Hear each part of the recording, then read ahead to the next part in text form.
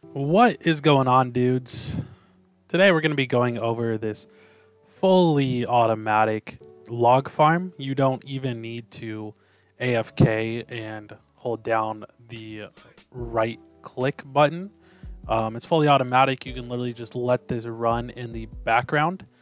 This design is Ilmango's. I just saw that he came out with the design today and wanted to put it together and make a really easy block by block tutorial that you guys can follow, since he did not do that in his video.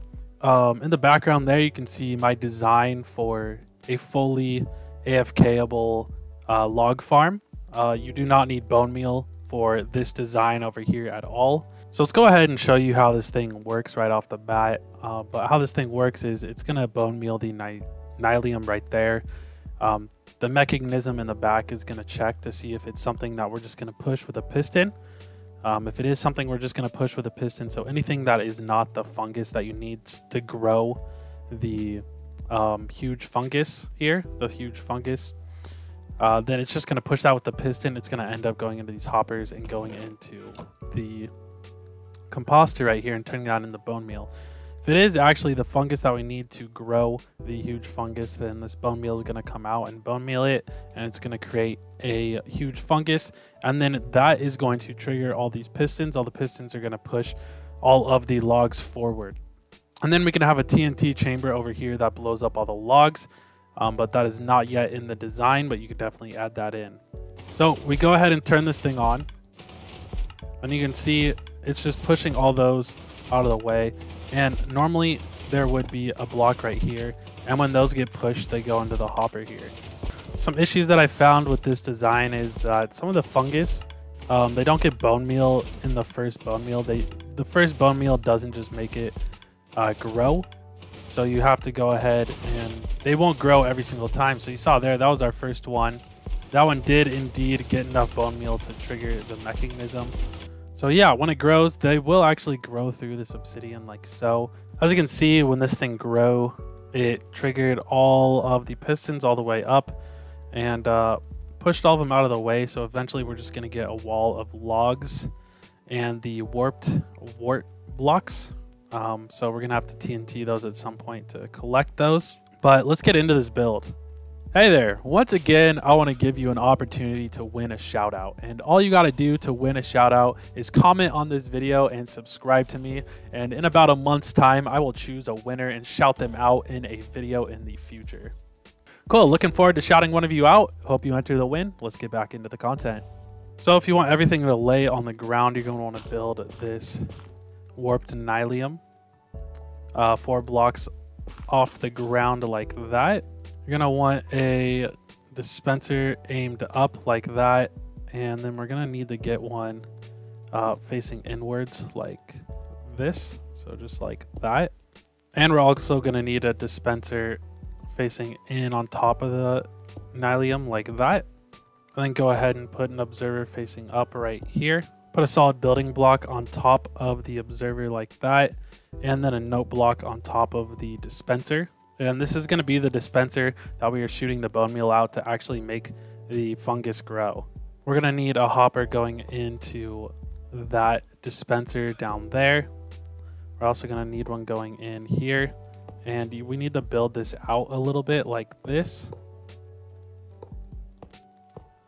And then we're able to put a chest right on top right here. So go ahead and place your chest right on top of the hoppers like this. And you're gonna have to fill this up with bone meal, so it's gonna have to be completely full.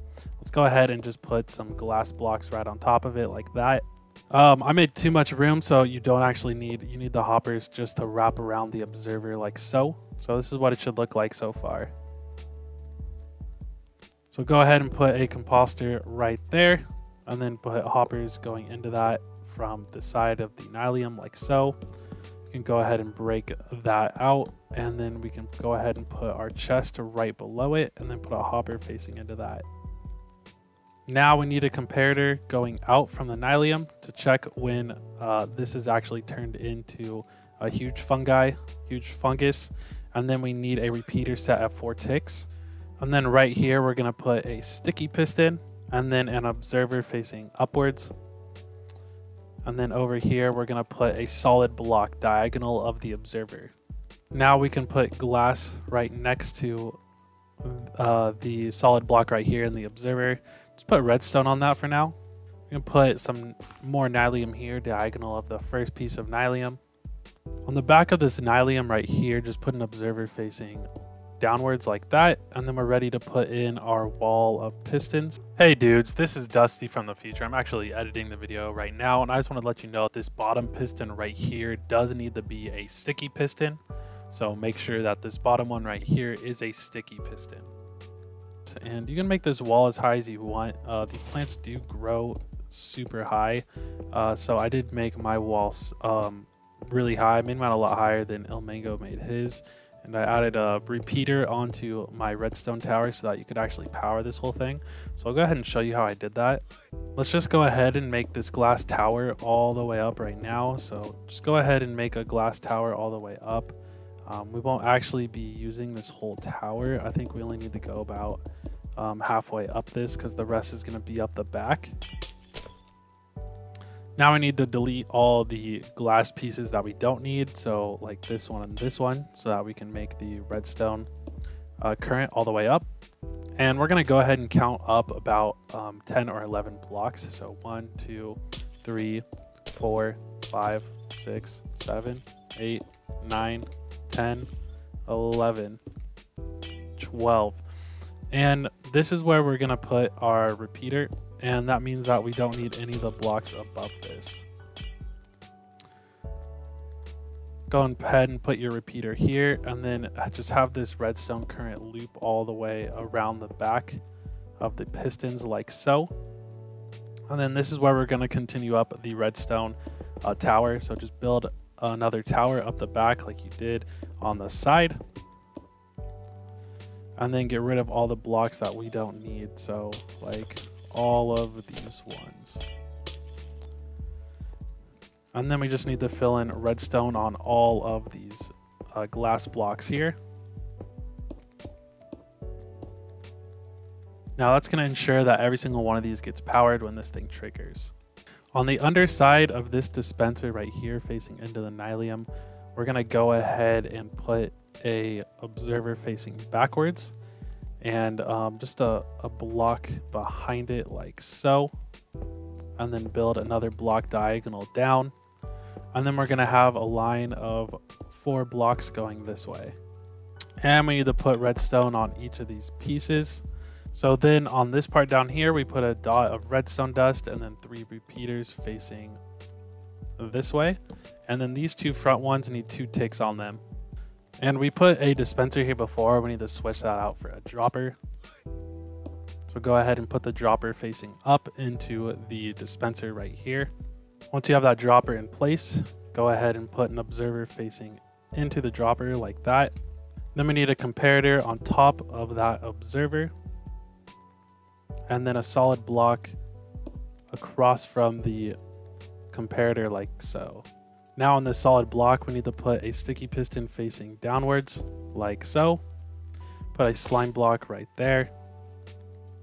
Put an observer facing into the slime block, and then put a solid block on bottom of that slime block like so. Now this is gonna go off. All we need to do is go ahead and get a lever and put some power into there. Just to stop this from making noise for now, I'm gonna put a lever on top of this block here and make sure that those observers are not facing into each other. We're going to remove that out later, but just put that there for now so it's not annoying and just making that tick noise. Now we need a solid block right next to that solid block like so. And we need to go ahead and put an observer facing into the solid block like that. Now we need 2 more solid blocks, one there and one there. And now we need to put power rail there. So this is what this section should look like when you have everything in place correctly. An observer facing into this solid block and power rail looking like that. Now we're almost done. All we need to do is fill up this dispenser right here with bone meal and just fill up this chest with bone meal. Okay, so now you can see I have this dispenser full of bone meal. I have the chest full of bone meal. All the bone meal is going into this dispenser as well. So that all looks good. When that happens, it's going to power this comparator, which is going to power the piston. So you can go ahead and take that lever off now. And I did just notice that we have a normal piston right there. We need to switch that out for a sticky piston. And now that we have that in place, this thing is ready to go. Just switch it on and it will go ahead and do its thing. Cool. Well, I hope you enjoyed this walkthrough, this block by block tutorial. If you did, definitely leave me a like. If you want more content like this, definitely subscribe. My name has been Dusty Dude, and I'll see you in the next video. Okay, bye-bye for now.